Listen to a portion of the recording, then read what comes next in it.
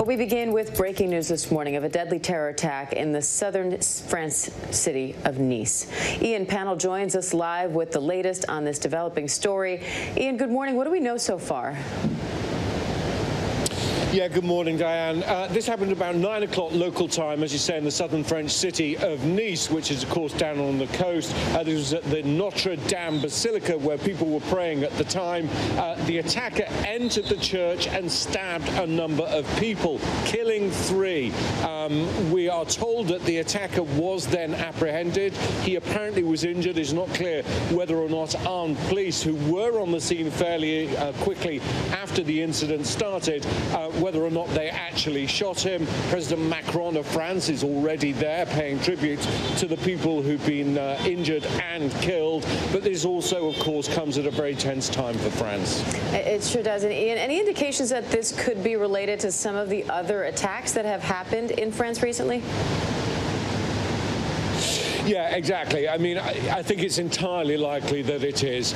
It happens to be the Prophet Muhammad's birthday. We know that there have been a number of threats in light of the beheading that took place of a French teacher. This was almost 2 weeks ago now in Paris, who had shown the Charlie Hebdo cartoons.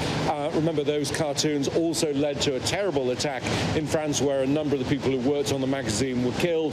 Their trial is currently taking place. But President Macron has got into a very vocal spat with some Muslim leaders around the world, including President Erdogan of Turkey, where he said that France has a right to show these kind of cartoons.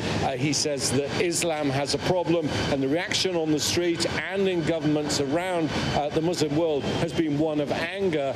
We also know there's been an incident at the French consulate in Saudi Arabia today. It appears that a guard there was stabbed. So I think France is on high alert, and I think French interests around the world are also on high alert today. All right, Ian Panel for us in London. Thanks, Ian.